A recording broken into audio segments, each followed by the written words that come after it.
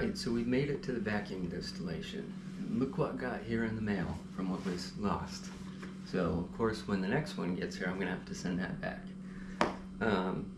So, I'm going to have to change locations, just borrowing garage space from a family member, just because this guy is way too loud.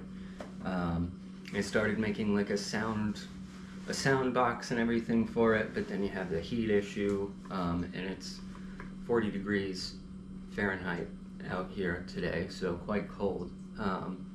So the garage should help cool things down once we bring them over. So that's the goal for today, is to successfully vacuum distill this, and we'll see what happens. I'm not entirely sure what to expect. I've prepared as much as I possibly could. It's time to just send it. Be sure to like and subscribe to follow along, and let's get into it.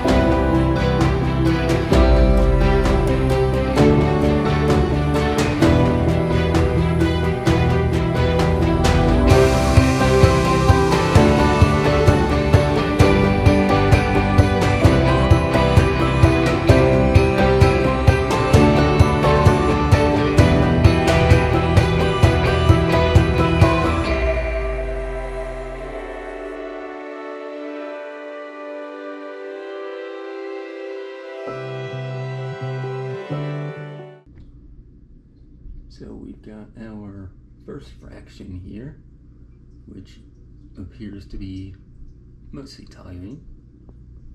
Seems to be boiling right around that temperature.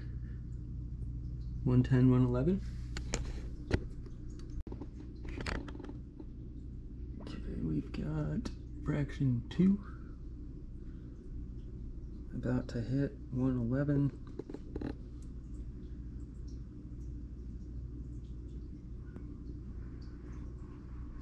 And we've gone past 111.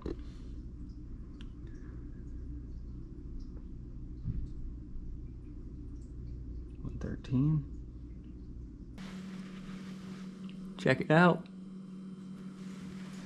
I know my oxygens are on the side, but don't have a lot of room to make them with a Sharpie. So, but that was extremely challenging and very, very fun.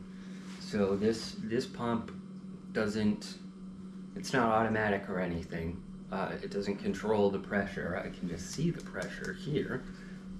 My heating mantle, it gets hot. That's about it.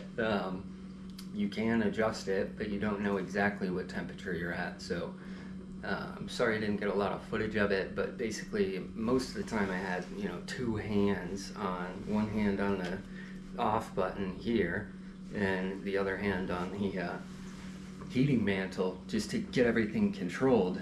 And we did have, there's probably a term for it, but I'm just going to make one up, a vacuum explosion.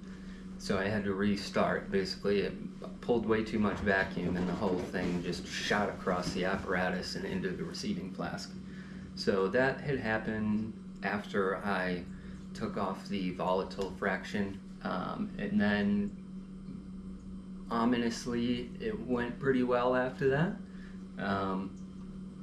It was very difficult to control, but we got it done, and we got 98 grams here, which is incredible because the acid resin, a really expensive acid resin that they use in the paper, gets them a 90% yield. And we got 85% with this. 85% yield. So in our next video we'll be making some bromine, and we already have the dioxane made.